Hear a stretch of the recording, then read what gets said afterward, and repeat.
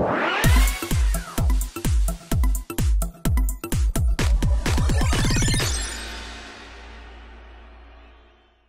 so welcome to the Beginner's Guide of Learnist. Their site is not learnist.com, it's learni.st,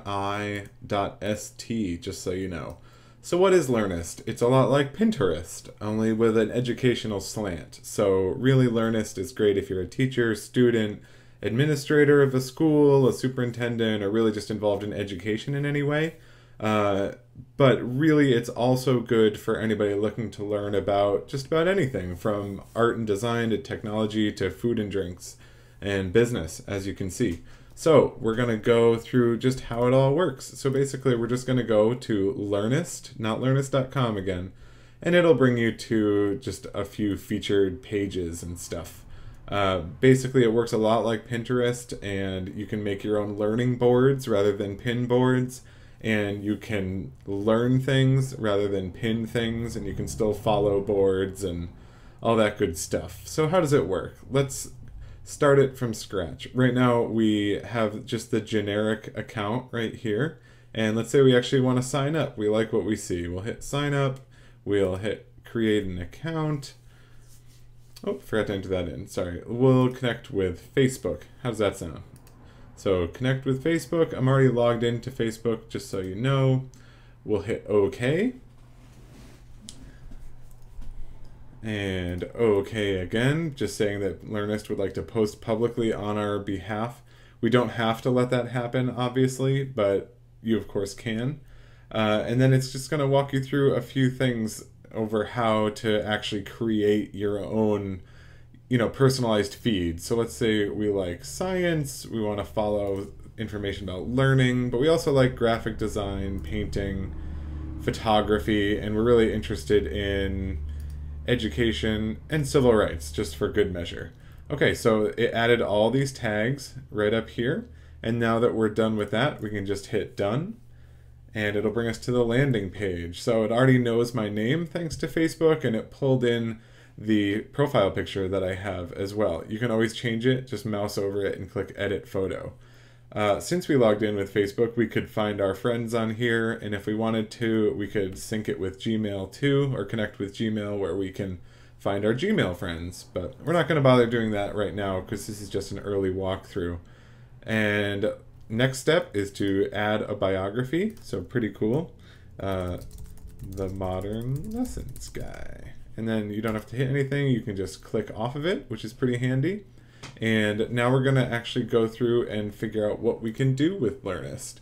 So as you can see, it makes you a pretty nice profile, but we want to do more than that. So we're going to start searching for stuff. So let's search for science.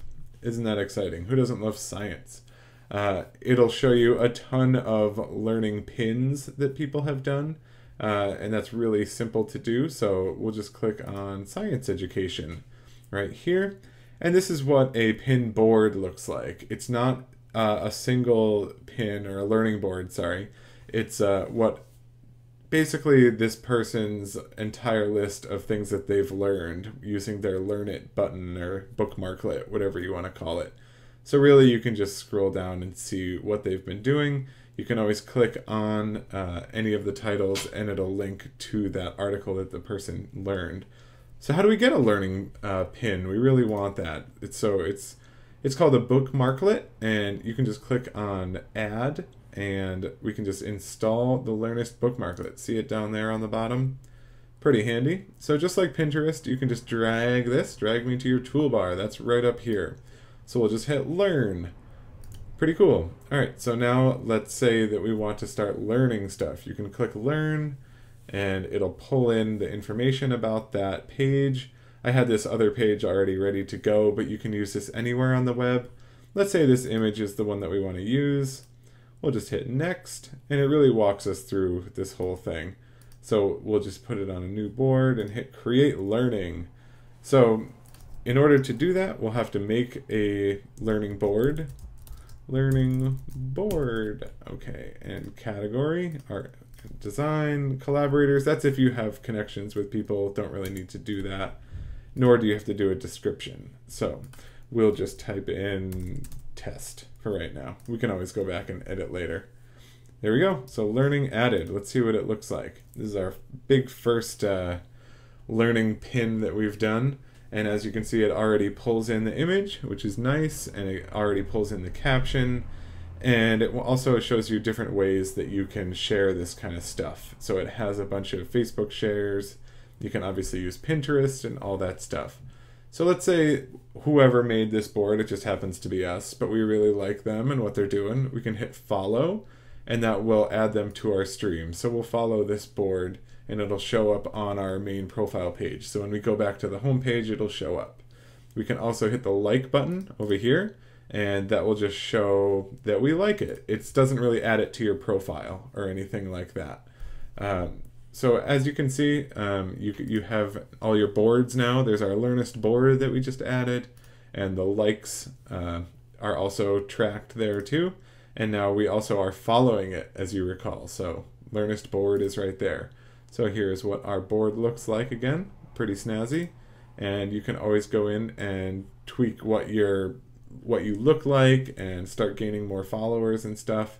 The main way to do that is Facebook and Gmail, but really it's to just go and do some searches for fun stuff and then find out the people who are pinning or learning fun stuff and then start following them. It's as simple as that.